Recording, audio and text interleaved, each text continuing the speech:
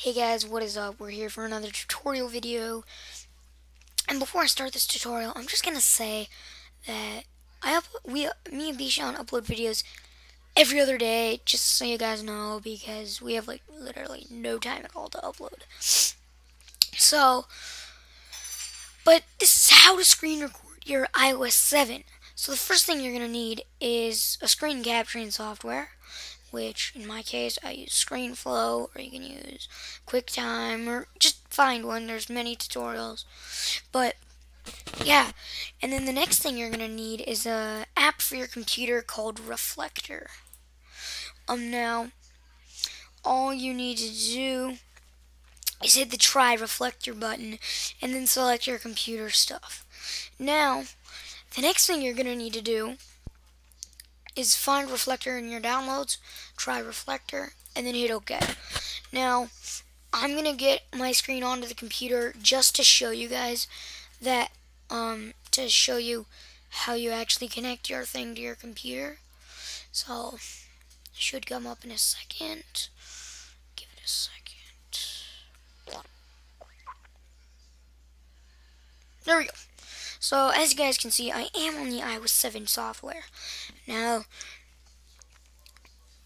basically, next thing you're gonna need to do, to connect to it, you're gonna just need to swipe up on your home screen, and then click the AirPlay button, which it just should say AirPlay if you're not connected.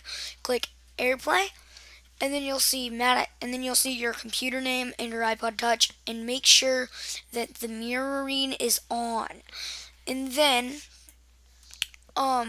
check Maddox815's computer, click mirroring on, and it should pop up on your computer screen. So there is another program to do this, but I don't like it.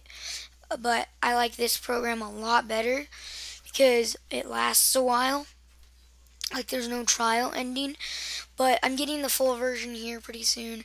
And one of the reasons you have to do this is because screen recorders from iOS 6 do not work on the iOS 7. See, when I start recording, you go to the home screen. It says it's recording and all, but once you start doing stuff on your home screen and other apps with iOS 7, and then you head back in and hit the stop record button, and then you watch your video again, it will go black, and then nothing will work. It'll be all glitchy, and you won't be able to do anything. So I'm just still keeping it just in case they wanna update it for some reason. I don't know. I'm just gonna keep it because it's an app that's not on the App Store. But then when you're done, you just swipe up, turn mirroring off, and it goes away. And then you can go back to your iPod Touch. And then you hit done, and boom. That is how you record iOS 7. And if you guys don't know, you just start recording when you want to, when it's airplaying. But yeah, that's how you start recording iOS 7. Very simple. All you need is computer. But yeah, thank you guys for watching. The link to download this will be in the description.